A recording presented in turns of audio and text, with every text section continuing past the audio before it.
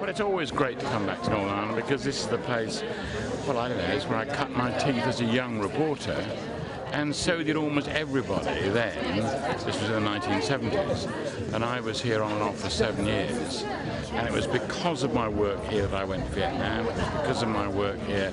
All sorts of other things followed, as it did with Martin Bell and Kate Adie and Trevor McDonald and Max Hastings. I mean, there was an amazing concentration of talent because, of course, it was the biggest story in the United Kingdom, the biggest story on all the screens for year after year. So this is where we did our training, but we also had a lot of fun, and we also got to know each other.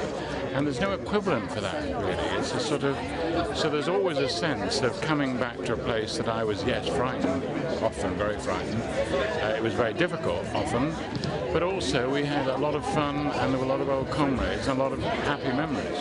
Well, of course, the comparison with nearly 45 years ago, which is when I first came, is stunning. I mean, it's absolutely amazing. I sometimes look around the centre of Belfast and I think, well, I used to be able to know this place really well at all times of day and night, 4 in the morning, going across the entrance to Broadcasting House, every bit of Belfast, the centre of Belfast, I felt I knew well.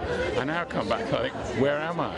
So it's a very strange thing, and of course my memories are stronger in my mind than what I'm seeing in front of me.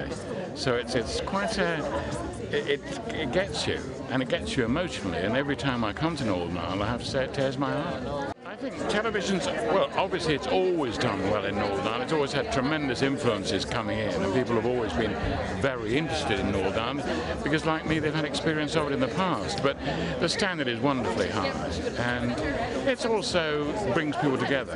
You can sort of see that on screen, and to have all the politics as well as the drama, and to be able to do it, and also I particularly think of the broadcasters here during the Troubles, to cover what was a civil war in your own country was a very impressive thing to do, and to keep that tradition going where you can put on the same screen totally divergent views at times, that's always impressive. Northern Ireland TV is always great from that point of view, marvellous. John, thanks for chatting with us, and enjoy the rest of your time here.